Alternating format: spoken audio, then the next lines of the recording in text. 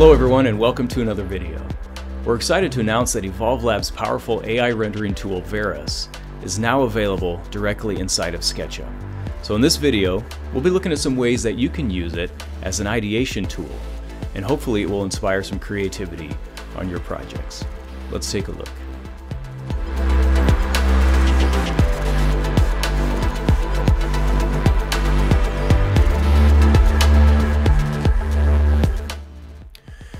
Alright, so we will begin in SketchUp, and I've already launched Veras, and I've done that by hitting the little Veras logo here in SketchUp. And something that I want to show is a workflow that I use where I actually save my text prompts. And so I'll drag this over here on the screen.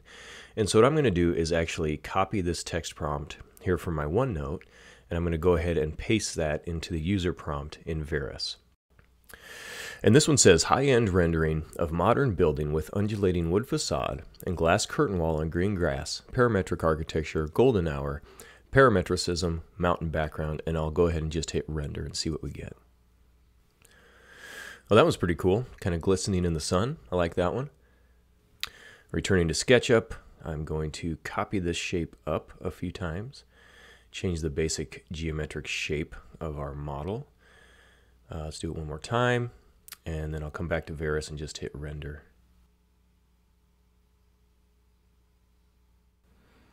Nice, that turned out good. I love the reflection in the glass on the side of the building. Now I'm going to come back over to SketchUp and I'm going to start using push-pull on some of these shapes. This is one of the great things about SketchUp, is just how easy it is to change the shape of your model. But then what I want to do is I actually have a different text prompt here for container building that I thought would be cool. So I'm going to just copy and paste that into our text prompt, and we're going to go ahead and hit the refresh button. That'll update the model in our view, and I'm going to go ahead and hit render. And there it is. There's our container building. That turned out pretty good. I like that one.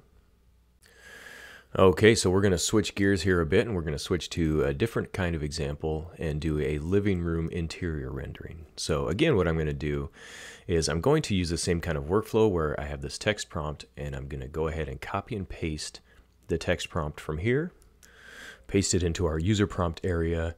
I'll turn on is interior, and I'll hit render.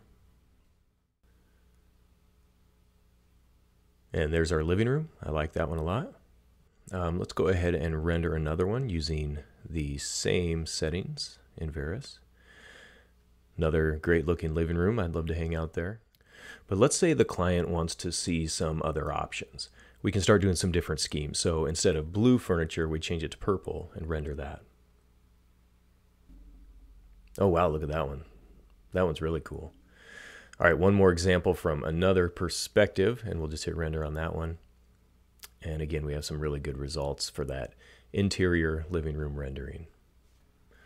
Okay, so in this last example, what I want to do is show how we can actually use Veras for SketchUp for non-architecture, engineering, and construction examples.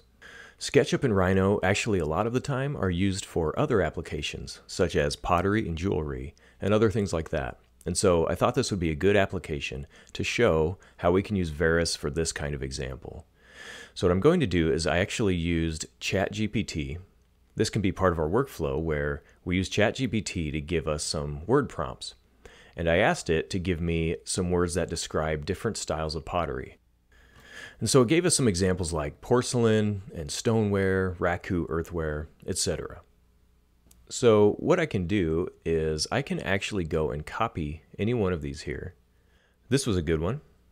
And I'll go ahead and paste this. And I can say earthenware pottery that is traditional, colorful, rustic, hand-painted, and glazed. And I'll hit render.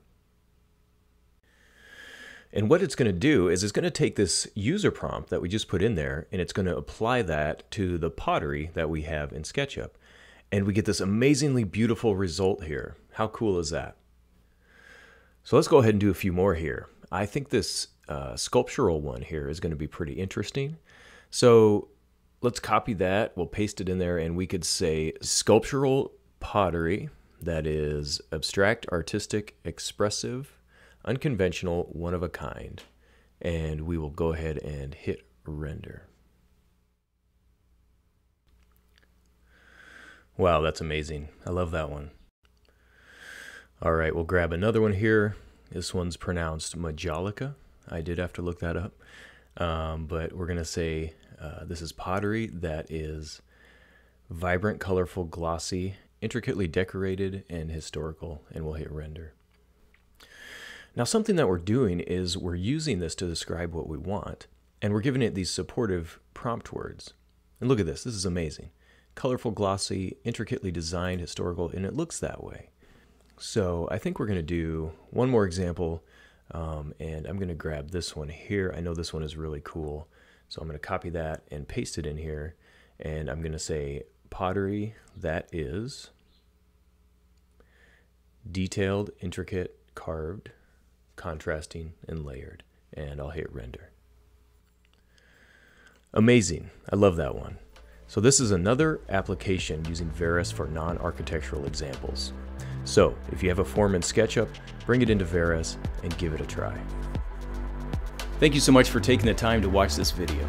If you have any questions or would like some more information, feel free to reach out to us or check out our website, evolvelab.io.